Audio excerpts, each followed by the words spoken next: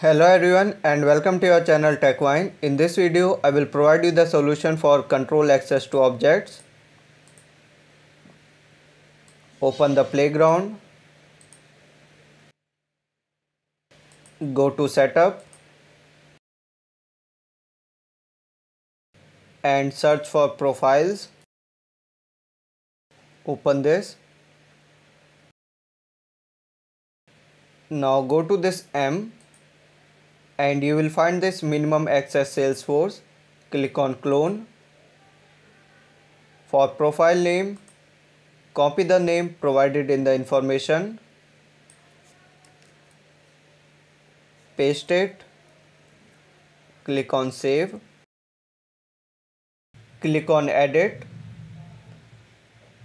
Now scroll down and you will find this section called object permissions, and in this section we have to add the read and write permissions for account, contacts and leads.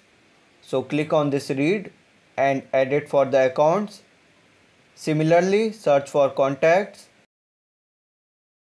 Select this first column and the third column, and on the right hand side you will find the leads. Again select the first column and the third column, then simply click on save. Now go back and check for the points.